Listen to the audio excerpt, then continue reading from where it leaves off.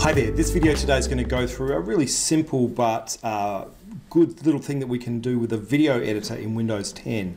So that is compiling a list of, grabbing a list of photos and just making them into a slideshow, something that I see us do, a lot of people do all the time. So it's really simple to do with a video editor in Windows 10. So I'm just searching for video and choose video editor. So all we need to do here is import the photos, and the photos will already be there if you've done the video editor before, and then just arrange them in the timeline, and it's really easy. So here we go, here's the video editor. So I'm going to start a new video project up here, and I'm going to give it a new name. So let's do slideshow. And I'm going to add to the project library, so there's nothing in here. So you get some selections here from the PC, from a collection, or from the web, so you can actually add pictures from the web, which is really cool. But in this case here, let's say I've got a number of pictures that I have captured that's on my camera roll, and I'm going to grab those. All right, so I've selected the 3 photos that I want. Now, again, I could select a lot of photos just by going, selecting the first one, hitting the Shift key, and then selecting the last one. That will enable me then to select a whole heap of photos to go in there, but I'll just select those ones and click on open. The photos will then be ready to go, will appear here, and will be ready to go to add into your timeline, or into your storyboard. So with all of them selected, I can just go place in storyboard, and there's all the photos. So by default, you can see each photo is lasting for 3 seconds. So another really good thing here, again, if I click the first one, Shift click the last one, is that I can change the timing of each of them. So if I change that now, they're all 2 seconds long. So you can give a particular photo a different time if you want to.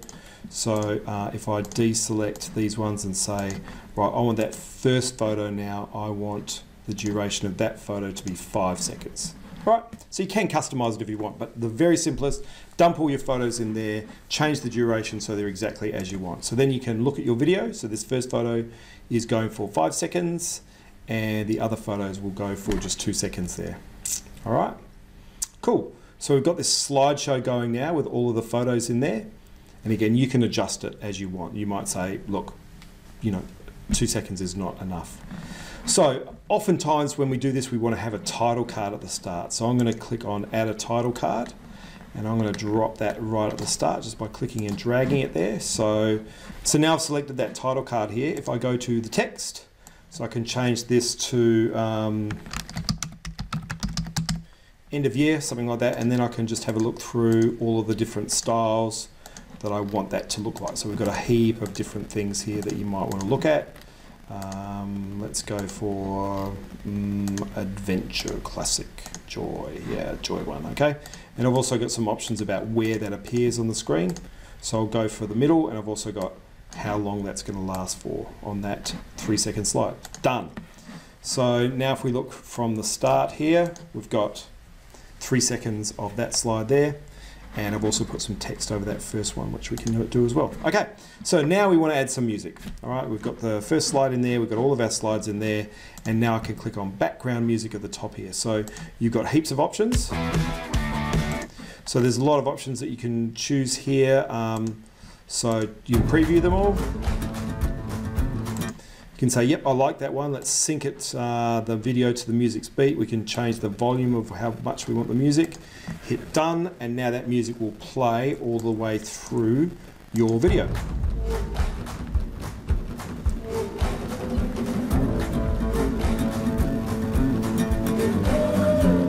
That's it. Now if you want to, you can upload custom audio. So if you've got an audio file, you can add it here and you can play that over the entire length there as well if you want to. So that's really a real simple way that you can put all your photos in. I only put a couple, but you can put heaps in, put a title card, put some sound in, and you have got a really cool looking video. Now without even exporting it, you could then go full screen and show this full screen like this, okay? So even if you didn't want to export the file, that's one way that you could do it. But most of the time you'll probably want to export it. So up here, finish video, you get some options about what quality video you want. Go for the 1080, then hit export.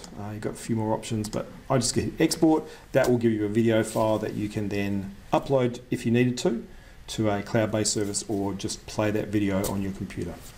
So there's just a quick overview how you get a bunch of photos, put some music to it, and create a slideshow, especially great for end-of-year celebrations.